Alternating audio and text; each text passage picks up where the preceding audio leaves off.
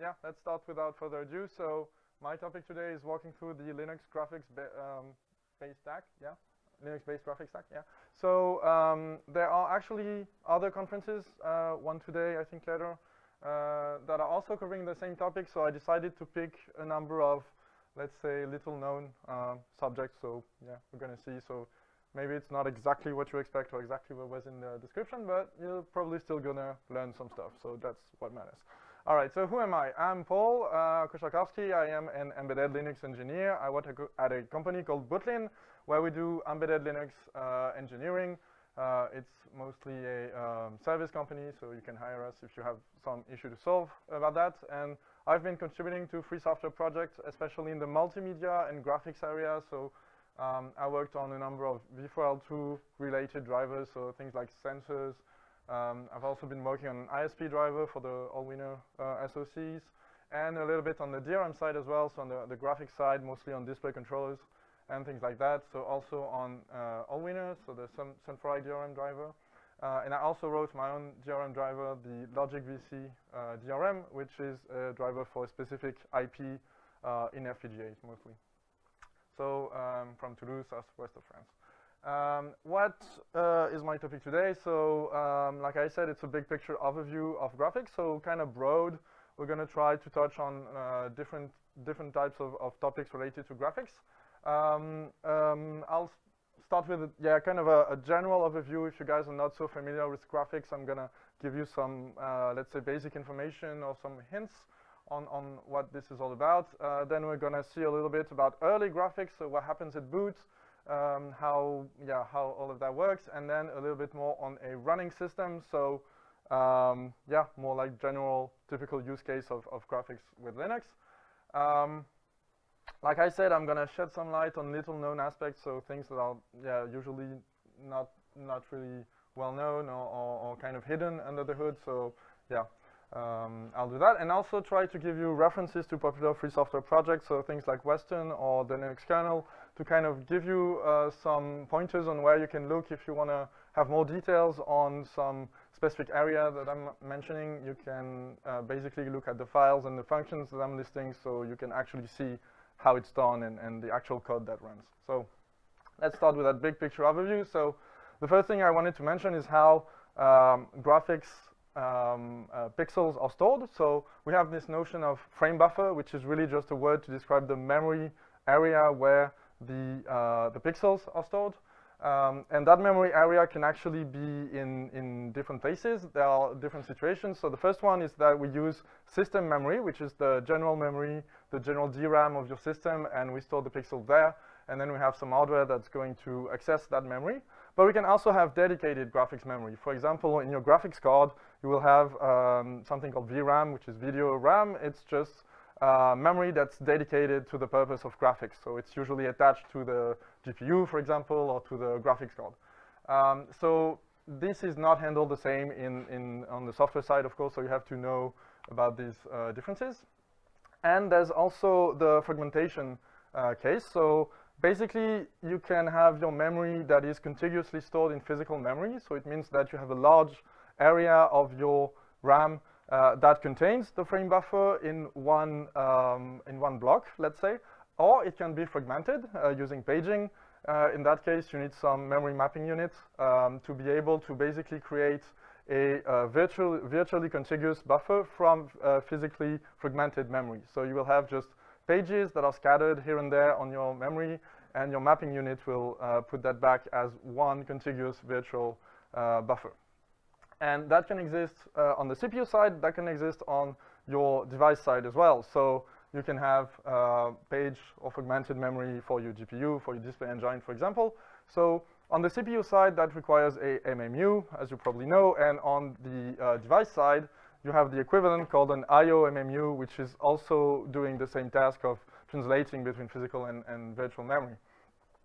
One thing I also wanted to mention is that there are no metadata stored in your frame buffers, so you always have to know the format of the pixels, because of course there are lots of different formats to represent the pixels. You have to know something called the modifier, which is basically the order in which the pixels are stored in memory. That can be linear order, which is the typical top left line after line storage, but that can be something different for various reasons. You can also have compressions, etc. So the point is, frame buffer is really just the data, and you have to know like how that data is encoded on the side. So it's always some information that you need to carry along with the pointer to your memory. So yeah. I mentioned the DMA. Oh no, not the DMA actually. So DMA is a way for your devices to directly access your memory, and so the CPU doesn't have to fetch the memory, fetch the data from memory and push it to the device, but the device can actually go and pull it from memory by itself. So that is better for performance and latency and things like that. So that's one thing that needs to be implemented for efficient graphics access. Graphics memory access, and there's also the bus mapping that might be an issue. For example, if you have a graphics card that's on PCI and it has memory on board, then your CPU needs a way to map that memory to its physical or virtual memory address range and to be able to access that memory. So you have to do those bus mapping operations.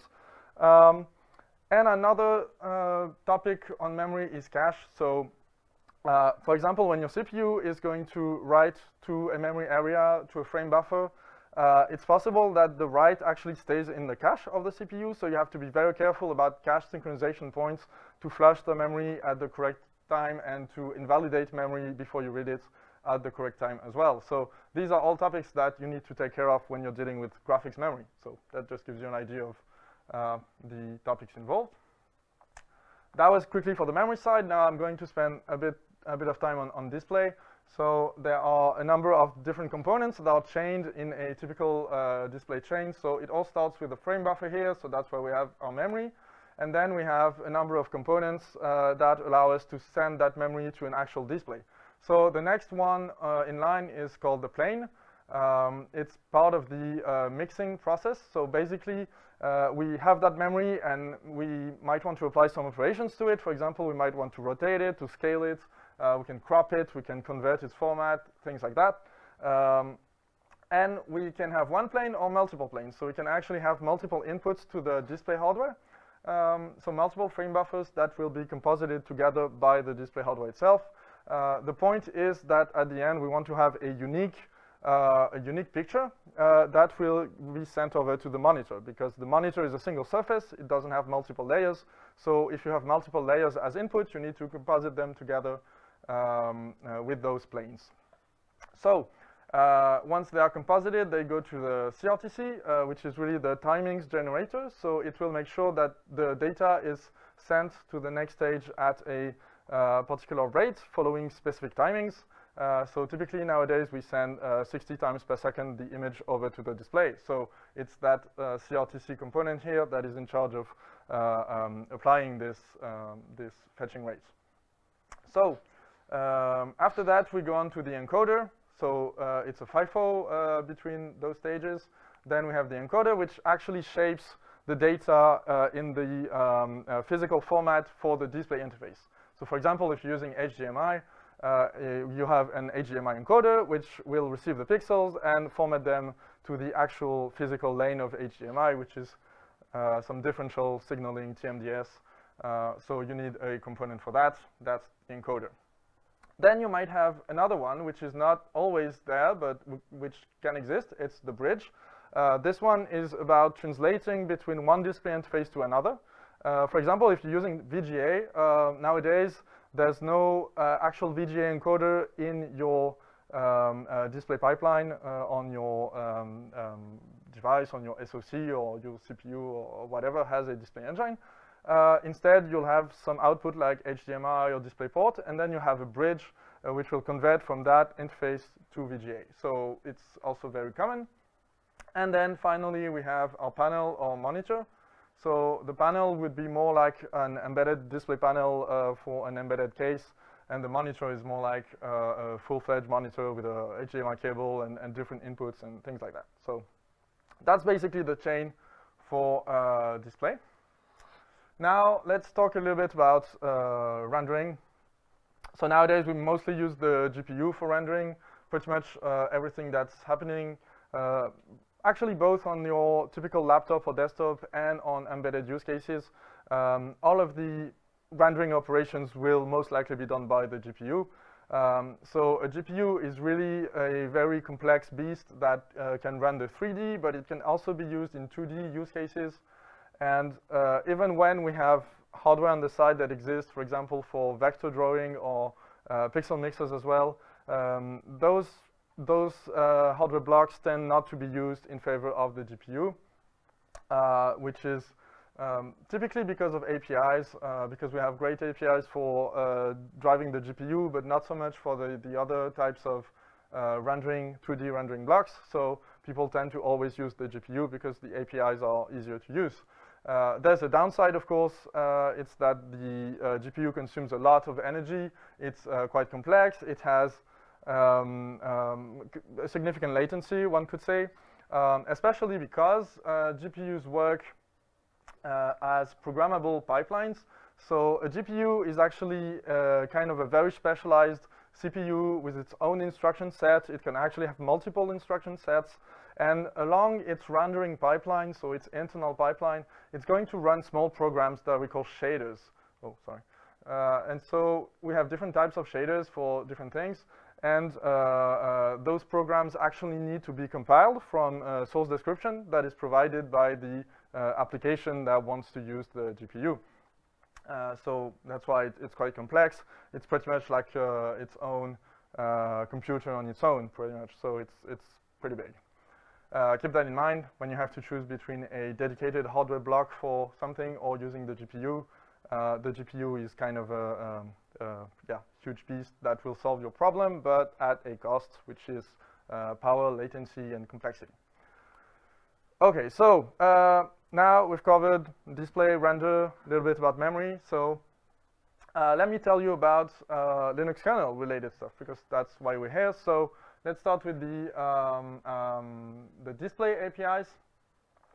So basically, the kernel has two display APIs. The first one is called FBDev, or Frame Buffer Device. It's considered legacy. It's a pain in the neck. We really want to get rid of it, but we can't for a number of reasons that I'm going to mention. But keep in mind that this is an old interface that is mostly fit for hardware that came out in the 1990s, but nowadays it's fully outdated. It has so many issues, so please don't use it. And instead we have DRM, which is like the new subsystem of the kernel, the new framework that has all of the great features that we want to use. And DRM is actually pretty big. It has multiple different parts. The one related to display is called KMS. So that's the user space API that we want to use to actually display things. So to coordinate the frame buffers and the whole display pipeline that I was mentioning. There's an extension of it called Atomic, which allows basically grouping changes to the display hardware together so that you can have basically changes happening all at once, which wasn't possible with the previous KMS API. There's a block called Gem, which is in charge of the memory management, so all the things I mentioned on the previous slide about the cache synchronization, about the bus mapping, etc. All of that is done in Gem. It also supports some user space APIs for things like zero copy, where you want to import memory that already exists into your graphics device. You can use this prime API of DRM. There's also fences, which allow for explicit synchronization points between graphics devices, and we have this sync-obj API as well. And finally, there's the render part of DRM, which is a bit different because it's not like a unified API between all of your drivers, but it's actually kind of a base building block on the kernel side. But on the UAPI side, it's basically one API per driver. So each driver has its own API to render. That's because it mostly targets GPUs, which are highly specific, and it doesn't really make sense to have like a generic interface for all of them, so each have their own interface. And there's a library called libdrm that you can use in user space to kind of interact with all of these components with like basically ioctl wrappers, so it's just kind of a convenience library. Yeah, that was for the kernel side. Now we move on to user space, and we can talk about display server APIs. So probably you've heard about the X11 and Wayland display server implementation. So they are actually protocols. X11 and Wayland are protocols, so they are a way for applications to coordinate submitting their buffers and getting input events from a central location, which is the display server or display compositor. So X11 is now considered legacy, also has various issues, and the up-to-date standard is now Wayland, which supports lots of great features and actually does things the right way. They also have associated libraries that you can use for your application to interact with those display servers. So on the X11 side, there's xlib and xcb. Xlib is the old one, xcb is kind of newer and kind of easier to use.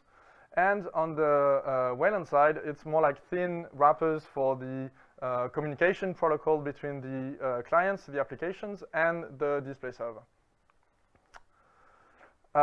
We also have graphics toolkits like Qt, GTK, or EGL, which are basically well, they wrap the display server APIs, so they are easier to use for applications. You don't have to care about the details of whether you're running on X or Wayland or even Windows or something else. You can just use these toolkits. And they also provide, in most cases, some rendering, UI rendering abilities and input management. So, for example, we talk about widget-based toolkits. The widgets are really some graphics elements that you can add to your application. So it really makes it easier to build your graphical application instead of having to draw the pixels yourself.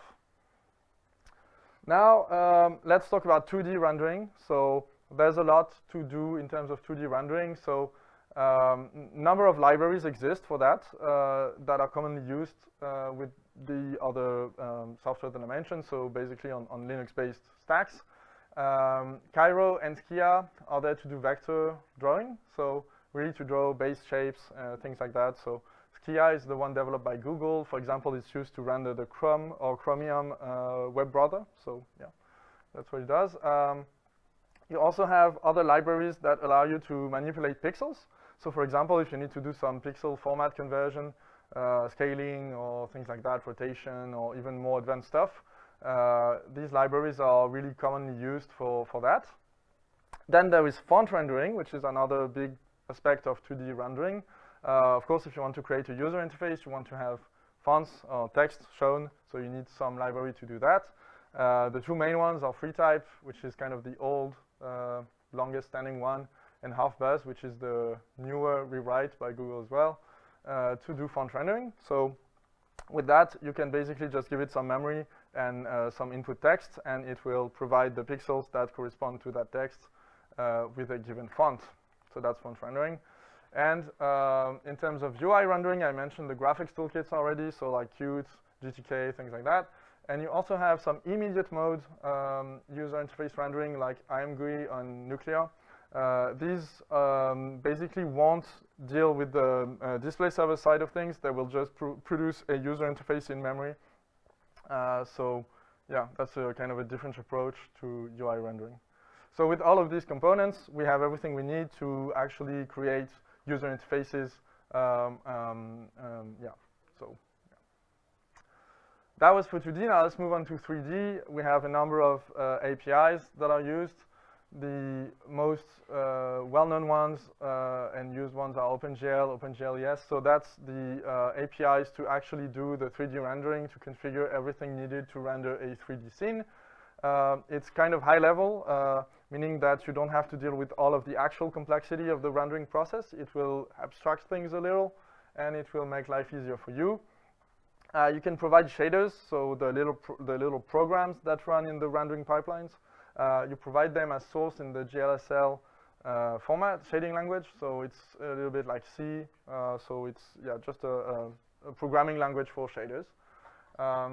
Then we have EGL, which is basically in charge of doing the glue between the rendering side, so between the OpenGL and the display server integration, so that you can directly display the buffers that you have rendered with the GPU using the display server API. And then the new one that, well, it's not so new anymore, but most recent one, I would say, is Vulkan, which is kind of a more advanced approach to 3D rendering. So it's just also an API that you can use in your program to generate 3D images, but it's lower level and it requires you to do a lot more things than OpenGL to do 3D rendering. Of course, it means that it has greater potential for optimization, so it's preferred in a number of cases. And the shaders that it takes are no longer a source language, but they are in kind of a precompiled form, which is called SPIR-V. And this precompiled form is called the intermediate representation for the shaders. In terms of implementations, so these are not software implementations, they are APIs. And we have implementations which are either Mesa 3D, the reference free software one for 3D rendering, or you can also have proprietary implementations, which are typically hardware specific and provided by the manufacturer of the GPU, for instance. And they have various issues due to the fact that they are proprietary, so there are security issues, there are maintainability issues, compatibility issues. So yeah, it's really usually a big pain in the neck to deal with those, but they exist and we sometimes have to use them, so that's sad. That's for a kind of summary diagram on all of this. So we have our applications here that might use the toolkits to talk to the display server. They might also use the 2D or 3D rendering stuff. The toolkits might also use them because the toolkits will also be in charge of rendering elements. The display server might also need to use them, for example, to do the compositing of the different buffers from the applications. I'll get back to that a bit later if I have time. Yeah, that's for the user space side. On the kernel side, we find our three main APIs. So DRM KMS for the display part, so it's related to the display server. So the display server will push its frame buffer to KMS. Mesa 3D will use DRM render to access the GPU rendering features.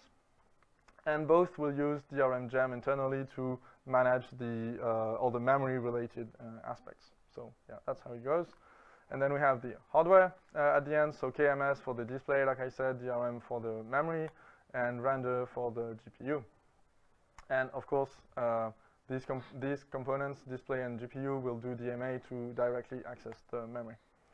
So yeah, that's kind of the summary of the stack. Now we're going to move on to some specific topics.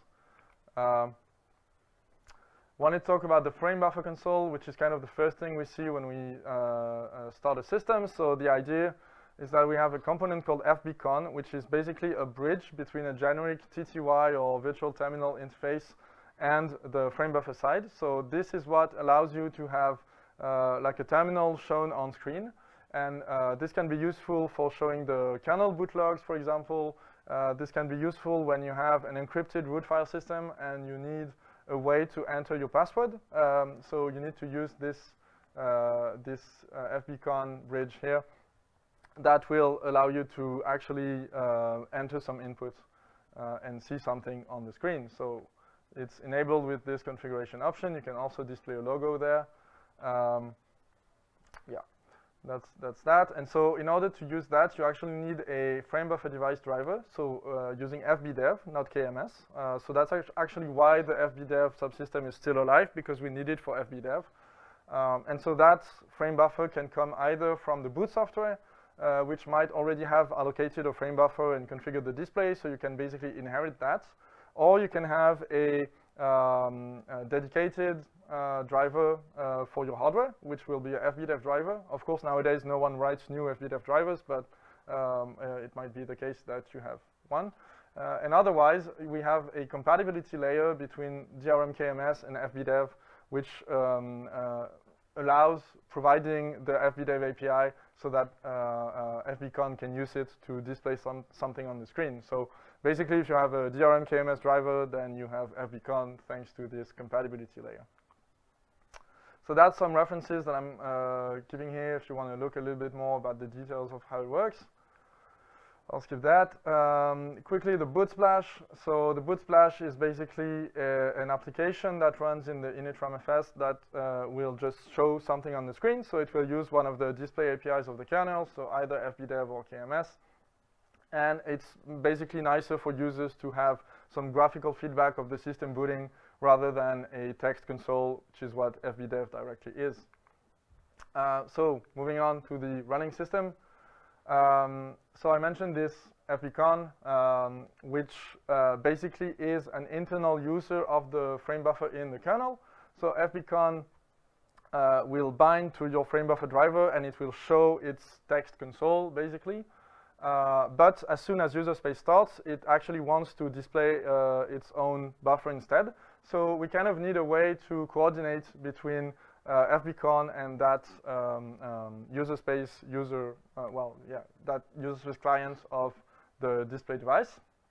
So this is called this is done with VT mode.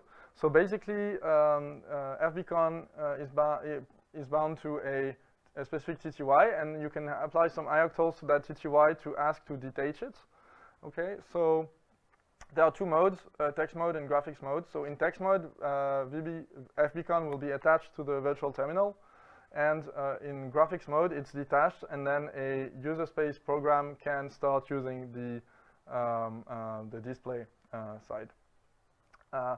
Thing that happens is, I think it's the next slide. Yeah, VT switching. So I mentioned that fbcon is that bridge between the virtual terminal and the graphics side, but you can actually have multiple virtual terminals, and you can switch them using Control-Alt and the function keys on your keyboard. So maybe you've seen that at boot you start on TTY1, but you have a number of them, so you can switch to TTY2 with Control-Alt F2, etc., etc.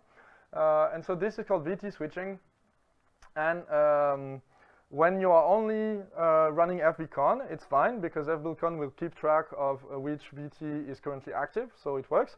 But as soon as you have a user space program that starts using graphics, when you want to switch to a different virtual terminal, you actually need cooperation with that program to ask it to release the resources, to release the display use, so that fbcon can get back to being active on the new virtual terminal that you have switched to. So this is done using signals. So basically, the application will register specific signals that the kernel will send to that application to ask it to release the display. And when you basically switch back to the virtual terminal of that application, it will notify it that now we can acquire the display back. So there is this switching mechanism that is done through signals that are registered with this VT set mode ioctl. So it means that basically you can have multiple graphics sessions running in parallel, and this wasn't so much the case with X because of internal limitations, but now with Wayland you can have one Wayland session running on each of your virtual terminals, so you can have multiple ones in parallel. This is typically what happens with login manager. So you have the login manager that pops up at boot, and then it will start a graphics session for your user on a different virtual terminal, and you can have many more like that.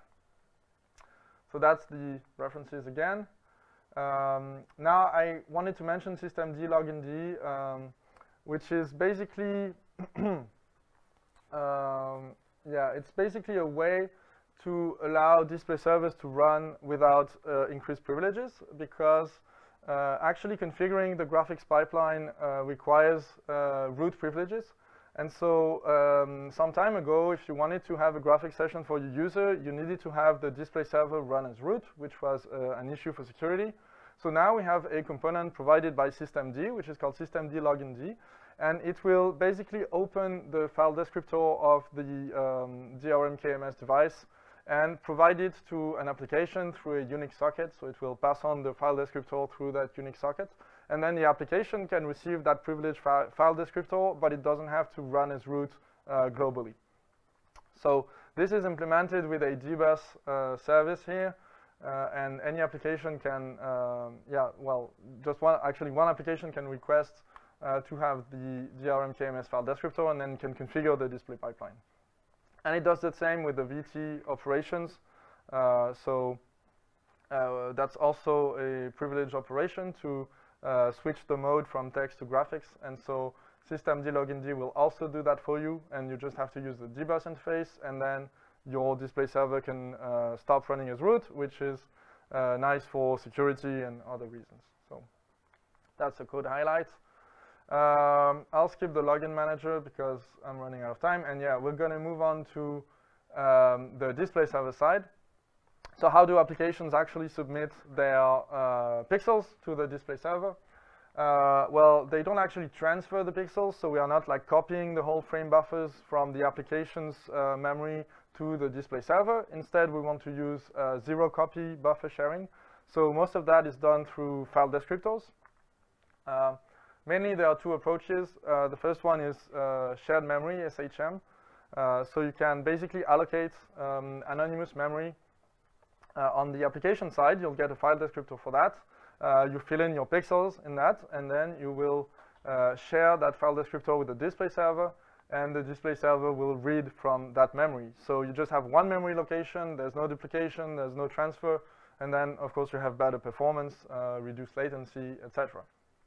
So SHM is the case when you draw the contents using the CPU, so for example, using one of the 2D rendering libraries that I mentioned. But if you're using the GPU for rendering, then you're going to use a different API, and that's when EGL comes in. So I mentioned that it was the glue between the rendering side and the display server. So that's typically when it comes into play. It will allow you to share a reference to a buffer between your application and the display server. These APIs or ways of sharing buffers also imply that you have to deal with the allocation through these APIs. So it means that if you have already existing memories, you'll need a special way to import that memory into your device and then maybe share it with the display server. So for example, on EGL, you have this extension here, which uses the DMA buff mechanism that allows you to import existing memory and have it described as a file descriptor, and then you can share that with your display server, which will then be able to read from that memory.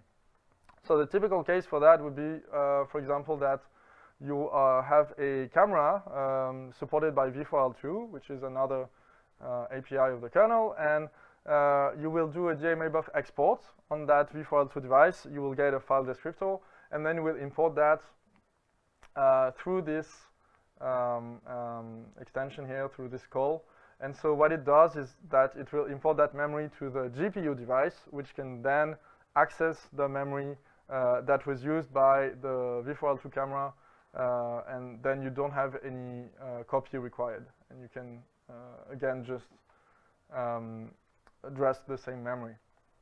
There can be some access issues, but it's typically not the case. For example, if your camera has an IOMU and it can deal with fragmented memory, but your GPU can't, well, it's typically the other way around, but for this example, let's do it that way.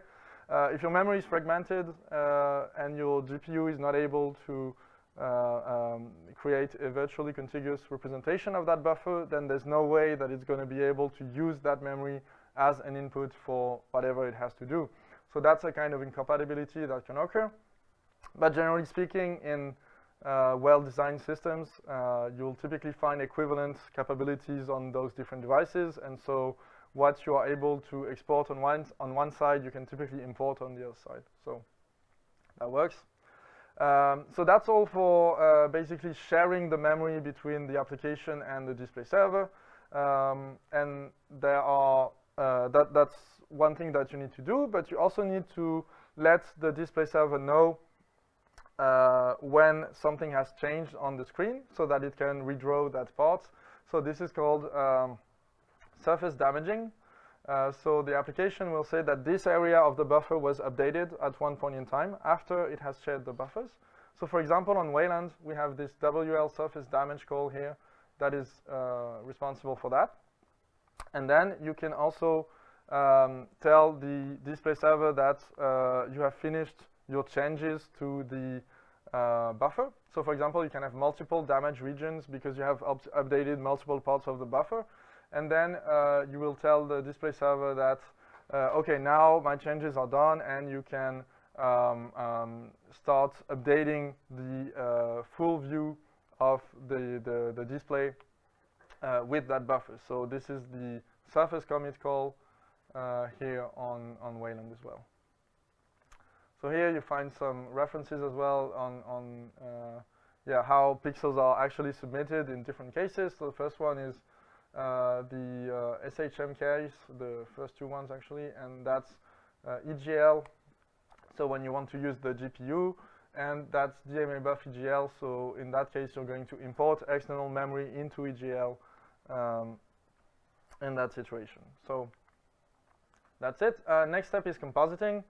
So like I pretty much mentioned, the display server will grab, or it will gather multiple buffers from multiple applications, and it is in charge of creating a unique buffer that it can submit to the display, like using KMS typically. So it needs to gather all of these buffers. This is called compositing, and it is a very demanding task. So this is why we have those damaged regions, to avoid redrawing the whole buffer at every frame. Instead, we just want to update the minimal parts of it.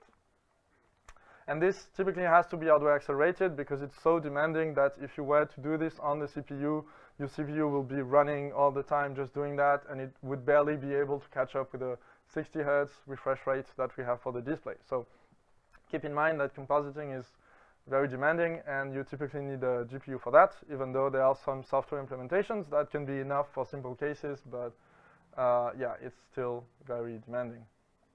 So references as well, and the final part that I wanted to mention is page flipping. So page flipping is basically when we submit a finalized composited frame buffer to the display pipeline. And one effect that can typically occur is called tearing. It's when it's basically when the display server will try to update the buffer, and the display pipeline, so the hardware, will read that buffer at the same time. So then you have a concurrency issue, and what you might get on your screen is a half-updated buffer.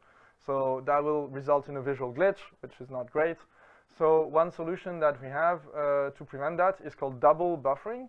So we'll have two buffers, one that is currently active for scan out, which is when the display pipeline is reading from that buffer, and a second buffer where we can do our composition, our rendering, and when the composition is done, we are going to flip those buffers. So this is called page flipping.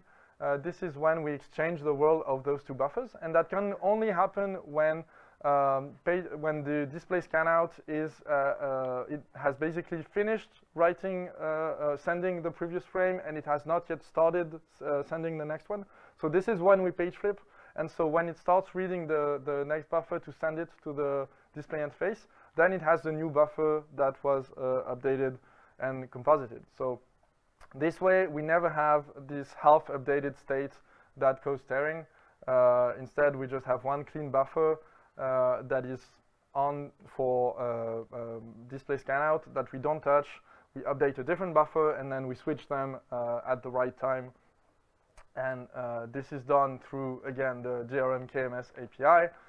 We have two ioctls for that, page flip, which is a little bit legacy, and atomic, which uses the atomic new API for that. And we can also get an event to know when the page flip has actually occurred. So these are the code highlights, and yeah, that's it for me. Sorry, it was very dense. I hope you still got something out of that. So thank you, everyone.